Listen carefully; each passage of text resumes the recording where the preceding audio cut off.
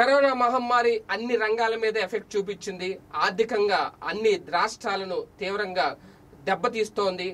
మొత్తం ఆర్థిక మాంద్యంతో కొప్పుకూలిపోయే పరిస్థితి ఏర్పడింది. అయితే ఈ కరోనా మీద వస్తున్న వదంతుల కారణంగా అన్ని రంగాల్లోనూ ధరలు కూడా పడిపోతున్న పరిస్థితి. మొన్న మధ్యన చికెన్ తినకూడదంటే చికెన్ 50 రూపాయలకి 30 రూపాయలకి అమ్మిన పరిస్థితి కిలో.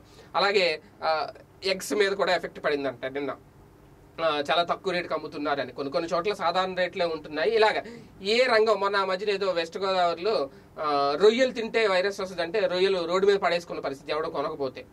ఇట్లా అంటే ఈ వదంతులు, ఈ ప్రచారం, అసత్య ప్రచారం ఈ సోషల్ మీడియా వచ్చిన తర్వాత అది ఇలాగ చేయకూడదు, ఇలాగ వాట్సాప్లోను, ఫేస్బుక్లోను, ఈ గ్రూపుల్లో పనికిమాలిన ప్రచారాలు చేసి ప్రజలను భయపెట్టడం, ఆ రంగాలు దెబ్బతినేలాగా చేయడం అనమాట. అయితే ఇటువంటి సిచ్యువేషన్లో ప్రధానంగా ఆంధ్రప్రదేశ్లో ఎక్కువ ఉన్న నేపథ్యంలో ఇటువంటి కీలక సమయంలో కూడా జగన్ సర్కారు రైతులకు ఒక గుడ్ న్యూస్ చెప్పింది అనేది ప్రధానంగా ఇప్పుడు నేను మీకు చెప్పబోయే వార్త. నేటి నుంచి అంటే ఈ రోజు నుంచి మొత్తం మొక్కజొన్న అలాగే ధాన్యాన్ని కొనుగోలు చేస్తాము అని చెప్పి జగన్ గారి ప్రభుత్వం చెప్పింది. వ్యవసాయ శాఖ మంత్రి కురసాల కన్నబాబు గారు చెప్పడం జరిగింది.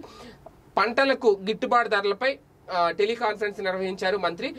వ్యవసాయ మార్కెటింగ్ శాఖ అధికారులతో, కలెక్టర్లతో, మార్కెట్ జాయింట్ డైరెక్టర్లతో కూడా మాట్లాడడం జరిగింది. ప్రతి పంటకు గిట్టుబాటు ధర కల్పించాలి అని చెప్పడం, అలాగే పంటల మద్దతు ధర పడిపోవడానికి వీలు లేదు అని చెప్పి కూడా అధికారులను ఆదేశించారు.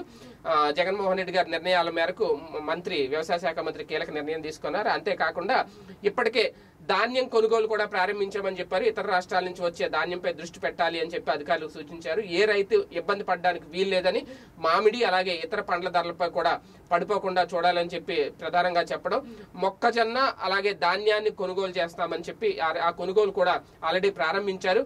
ఇందుకోసం గ్రామాల్లోనే కొనుగోలు కేంద్రాలు కూడా ఏర్పాటు చేశారు. దీంతో ఇప్పటివరకు పంట వృధా అవుతుందన్న ఆందోళనలో ఉన్న రైతన్నకు కాస్తంత ఊరట లభించినట్లయింది ఈ నిర్ణయంతో.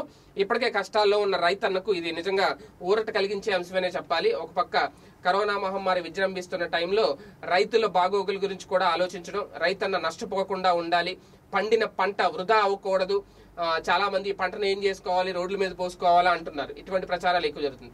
ఆంధ్రప్రదేశ్లో అయితే ఆ సిచ్యువేషన్ లేదండి. ఖచ్చితంగా జగన్మోహన్ రెడ్డి గారు వీళ్ళందరికీ న్యాయం చేసే పనిలోనే ఉన్నారు. రైతులందరికీ ఏ రైతు కూడా ఎలాంటి సిచ్యువేషన్ ఉన్నా సరే ఏ రైతు నష్టపోయే వీలు లేకుండా కీలక నిర్ణయాలు తీసుకుంటున్నారు.